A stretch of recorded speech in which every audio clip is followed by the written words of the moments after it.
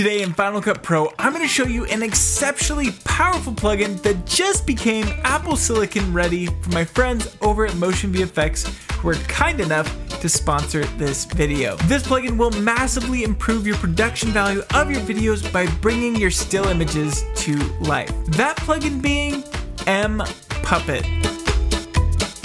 The first thing you will need to do before you pull off this effect is separate your image into multiple layers. There are tons of tutorials covering this online, so to keep this video short, I'm not going to cover that. But once you have your image in separated layers, go ahead and import those into Final Cut Pro. Firstly, I want my bottommost layer to be on the bottom stack, so I will select that image and push W. This will insert it down on the timeline. From there, we can go ahead and locate the next layer and push Q, which will connect it to that initial clip. Finally, we'll find the third layer, and again, we will push Q. Now that we have all these layers stacked up, this is what my original photo looked like. From here, we will go on up to our titles and generators to locate mPuppet. Now, normally you might suspect that this effect is found inside of your effects panel or inside of your titles, but in the case of mPuppet, it's actually in your generators. Go ahead and click on this arrow to expand that and locate mPuppet.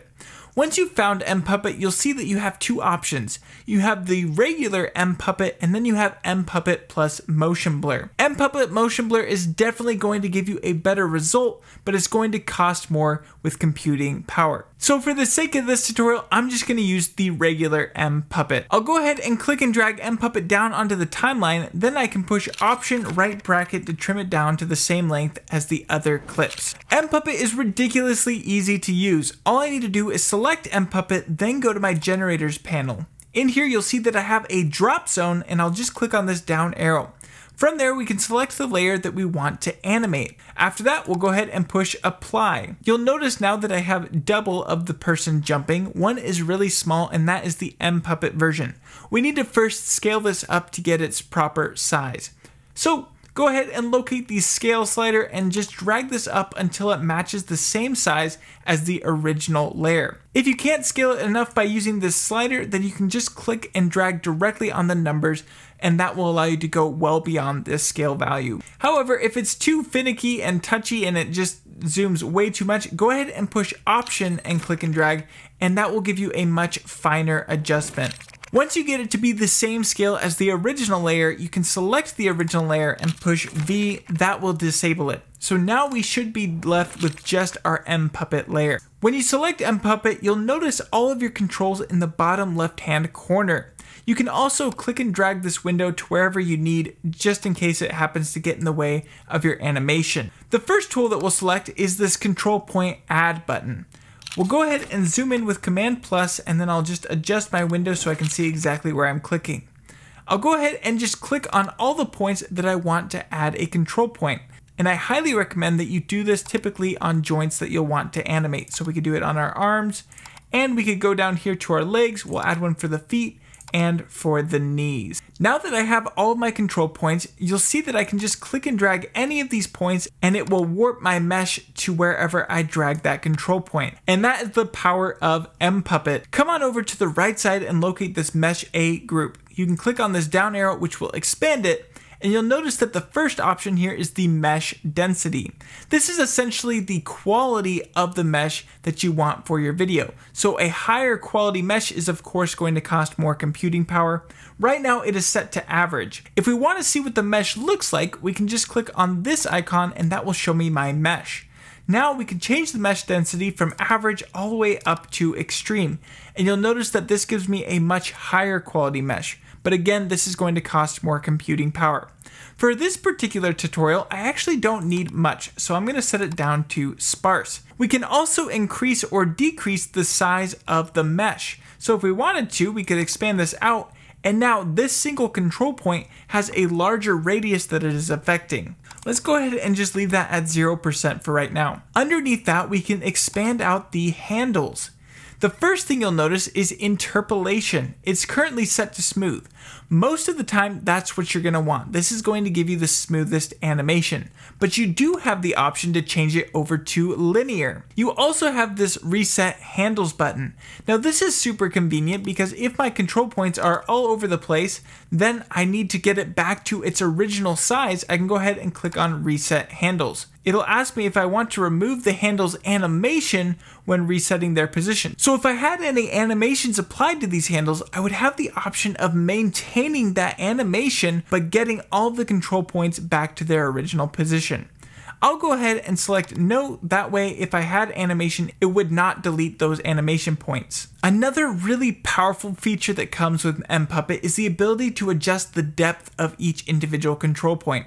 Let's say I have this hand and I want it to go behind the head. You'll notice currently that it's actually in front of the head.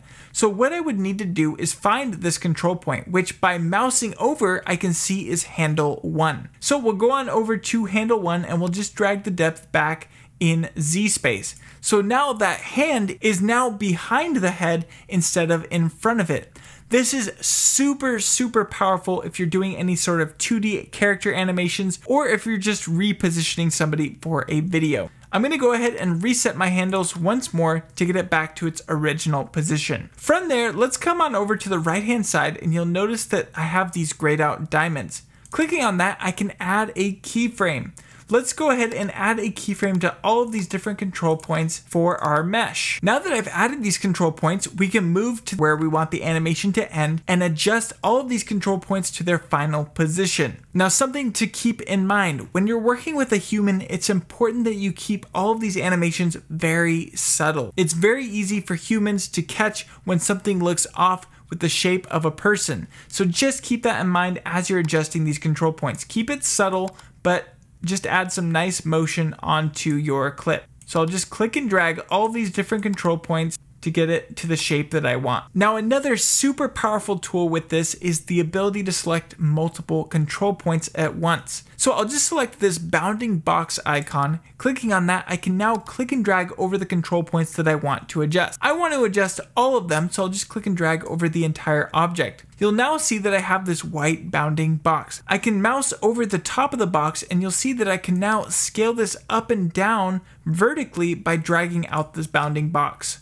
I can also click and drag in the corners to adjust the scale all at once, or we can click on this middle icon to drag the entire mesh into position. And finally, I can go to any of the corners with my mouse just barely outside of it and click and drag to rotate the entire object. So now we can get this into its final position and it will affect all of the control points at once rather than needing to adjust them individually. So now that I have added all of the control points I could need and I've animated them, we can go ahead and preview our animation. And that is looking pretty nice to me. Now you can definitely slow this animation way down, say you're trying to resemble that super ultra slow-mo effect. That's a very viable option, but for the sake of this tutorial, I'm just going to keep it nice and short at 3 seconds. Now, if you ever need to delete a control point that you're not happy with, all you need to do is select this tool with the minus, and now you can click on one of these control points to delete it. So now that we've done our animation, it's time to make this shot look 3D. We'll select the bottom-most layer. Make sure your playhead is at the very first frame,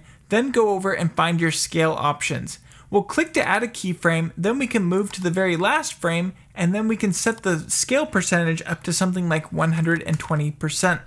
Next, we'll just select the next most layer. We'll click to add a keyframe at 100%, and this time, we'll set it to scale up to something like 140%.